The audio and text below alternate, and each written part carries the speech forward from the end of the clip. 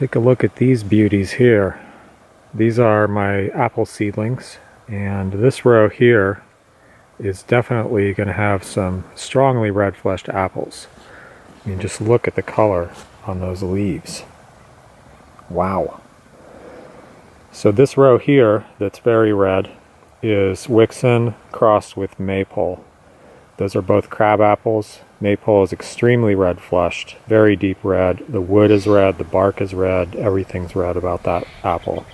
Wixen is not red fleshed. It's a sweet, extremely sweet, small crab apple with unique and delicious flavor. So you can see here that maypole is listed first on the tag. It's May X Wick. Now that means that maypole was the seed parent, and that may have an effect on, you know, why all these are red. There's one yellow in there, there's one yellow in there, but all the rest are strongly red leaved. And, you know, those are all going to have red flesh for sure, I'm sure of that. Just how red and how good is the other question. So it would be interesting to see if I crossed it the other way, crossing maypole with Wixen, which I believe I've done, and it would be interesting to see how many of those come out red. I heard that the red flesh gene is dominant, but you know, I'm not really into that part of it, and studying the genetics and all that kind of bores me, so I don't really pay much attention to it. I'm just kind of seeing what happens here. So let's take a look at these over here. These also have some very strong red leaf tendency here, and I'm guessing that these are also maypole crosses. And there it is. This is maypole crossed with pink parfait. Now pink parfait and grenadine, which I've used as both as parents, and all the other Eder apples don't really seem to have much red pigment in the leaves. Some of them have a little bit, but most of them don't. And even grenadine, which is very strongly red fleshed, I mean, it's not a deep ruby red. It's still kind of strong pink, but it's pretty damn pink. And it doesn't have red leaves. Rubaiyat doesn't have red leaves. I can see the tree from here, and I don't really see any tints of red in its yellowing leaves. But maypole is an extreme example. It really is just very red. And then these right here are Rubaiyat crossed with maypole. So Rubaiyat's the seed parent, and maypole is the pollen parent. But these also are showing a lot of red. These two are interesting here. They're grenadine seed parent crossed with chestnut pollen. Chestnut is another very sweet, very delicious crab apple. But as you can see, these are really showing a pretty strong tendency to have a lot of purple in the leaves. So maybe hidden somewhere in chestnut's genes is some kind of switch that, you know, turned on some red-fleshed parent, or just, yeah, something that got turned on when it crossed with grenadine. Yeah, so very interesting, very beautiful. And, you know, I think they could really be used to effect in landscaping, to have this kind of color coming on in the fall, or mixes of them, you know. That is just gorgeous. Now that one is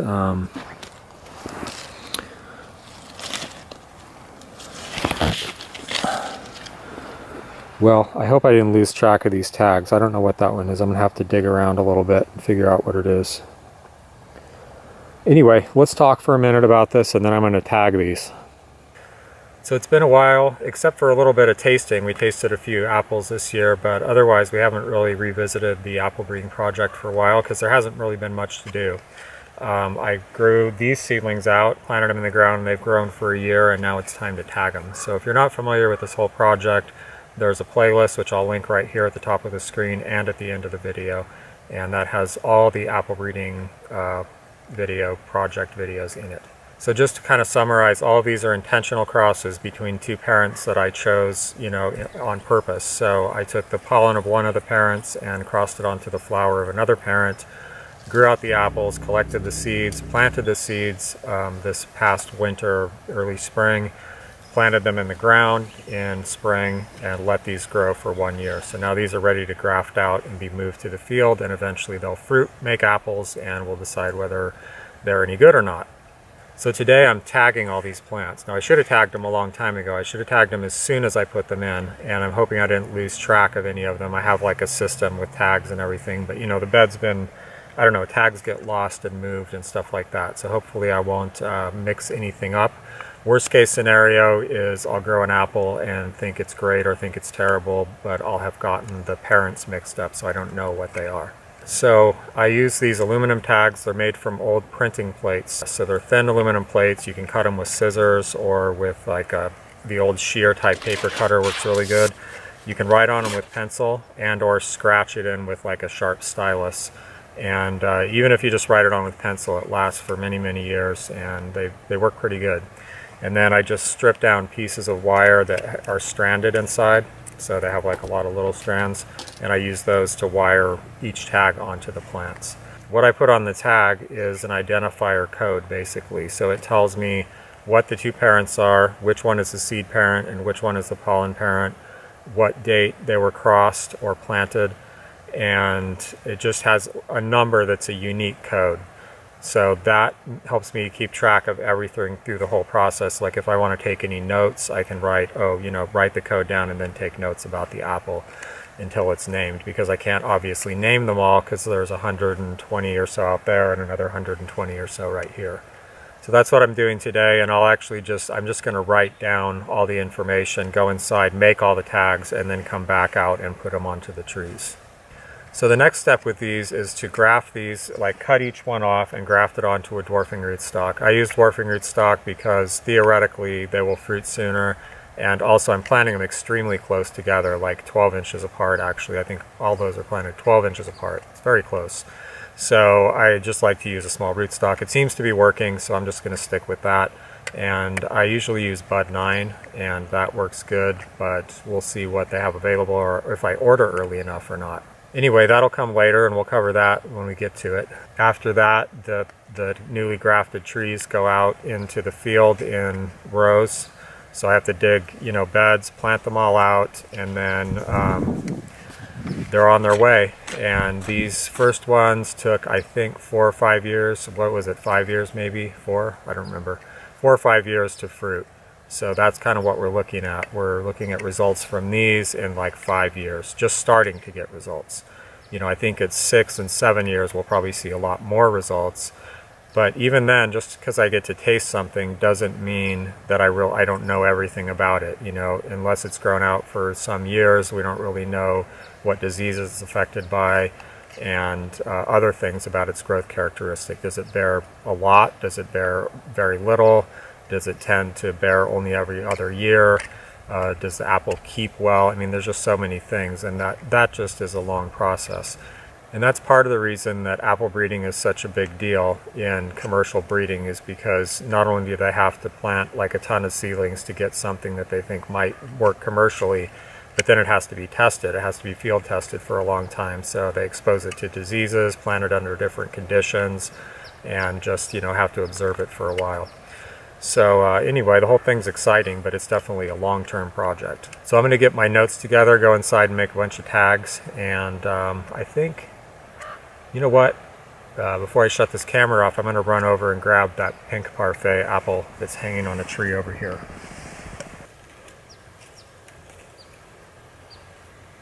It's got a rotten spot on it. That's too bad.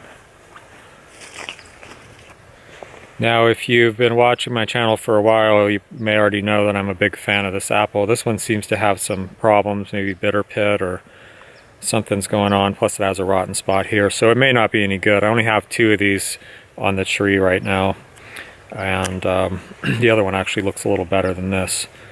But this is just a superb apple in my book. So it's got some problems here with this. I think that's bitter pit. I don't know, I don't usually get that.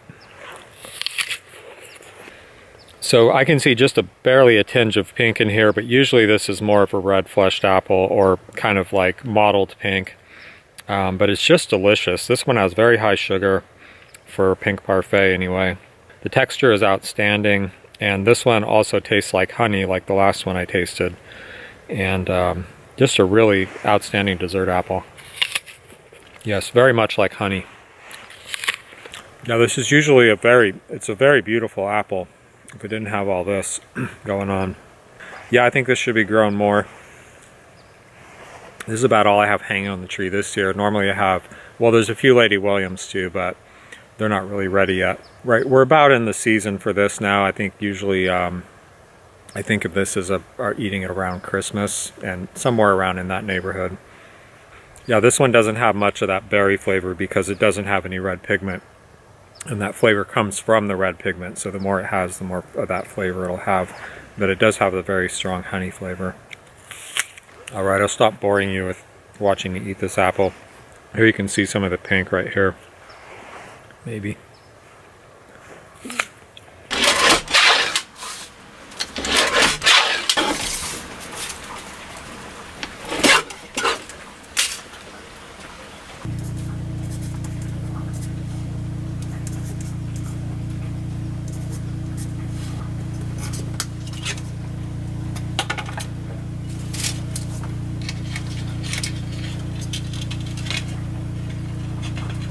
This is the cross. This one is Sweet 16 crossed with Wixen. So 16 is first. That means that Sweet 16 is the seed parent and Wixen is the pollen parent. This is the year it was pollinated, 2015, and this is a just random number assigned to one of the 10 seedlings of this cross from this year. So I ended up with 10 seedlings of this cross from this year, and so this is number 5. One of them will be number 5. It doesn't really matter which, it's just you know, a sign number, and so this is really the thing that helps keep track of the individual seedlings in a group. That simple. 5 down, 120 or so to go. I don't know, something like that.